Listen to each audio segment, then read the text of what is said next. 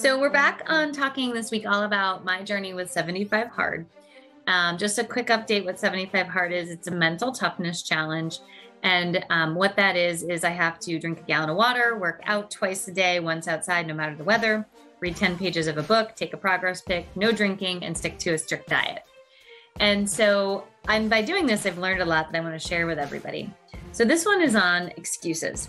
Now, about halfway through the program, I texted a good friend of mine, Stacy, and she had done it before. And I'm like, I just see excuses everywhere doing this because it's really easy to make an excuse not to stick to your diet, not to work out.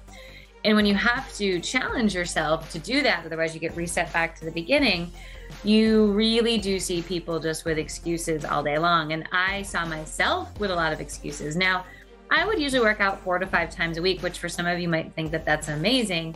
But there would definitely be days where I'd be like, oh, I just don't feel like doing it. I don't feel like this, or I got in late, or, hey, it's a long day. I'm going to eat that dessert or have that drink, whatever it was. I was making excuses that would end up tripping me up to ultimately hitting my true goals.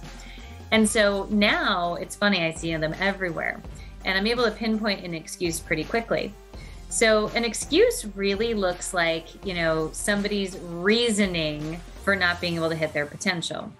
So an example of that for me in 75 Hard was, I travel every week. What do I do? Well, you know what? Last night, I had to wake up at 3 a.m. to do a 45-minute walk outside in a hotel parking lot, well lit, of course, to get my workout in before I, had to get aboard a plane. Now, some of you are thinking that's crazy.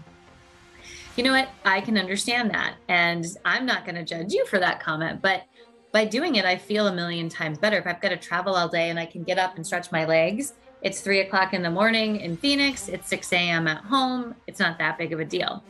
And I can sleep on an airplane. So when you start seeing, excuses for things like, oh, we just didn't get to that. Oh, I just didn't call that client back. I didn't have time to do the quote. You have to really ask yourself, what's the excuse? Well, what were you doing instead? Why couldn't you do it? Did you talk to somebody? Did you, there's 700 ways to be a person of honor. And there's 700 ways to still, if you set out to do it, to get it done.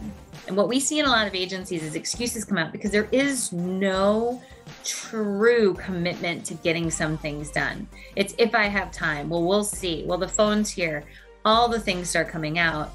And we like to say, excuses are a problem because you're just describing the water while someone's drowning. Well, this, that, and the next thing, no one's got a plan. When you do 75 Hard, you start seeing that there's a plan to tackle anything. And if I don't have a plan, I won't get through those activities and I'll let myself down. I won't hit my potential. So when you're thinking about hearing people's excuses, I want you to think, do they have a plan? The answer is no, because there have been plenty of times where my plan got screwed up and I had to think on my feet and go to plan A, B, C, D, E, F, and G. I'm calling it my hospitality hikes now. I've definitely walked with a 30-pound backpack across an airport for 45 minutes just for fun. Well, fun or hitting the goal. But the idea is that you have to see these excuses and identify it's an excuse if the person doesn't have a plan. And it's different if they're asking you for help with a plan, but if you catch somebody in something and they're not doing it, it's an excuse. So that's our tip for today is get rid of excuses, see the excuses for what they are, call them out on it, and say, how are we going to get back here and get to creating the plan? Hey everyone, so you're listening all about how not to become the next blockbuster, which I hope is resonating with you. And one step in doing that is setting growth goals for your agency. I see a lot of agencies that just don't set goals because it's uncomfortable. You're not sure how to track it. What if you lose? Who's going to pay attention to it? And that's the things we all have to kind of get through and get away from because goals are incredibly important. 1, to celebrate, and 2, to understand what's working and what's not working. And many agency owners never set goals, so they're not sure where to start. And that's what we have with this process pack.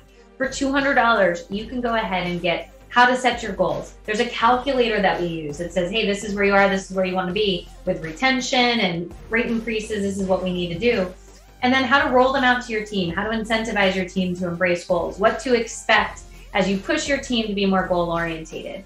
But now is a great time to do this as we head towards the end of the year. What time other than now to start just getting everyone used to goals? It's right now. Let's do it. Let's not become Blockbuster, right? So check out our agency process pack, all about how to set those goals.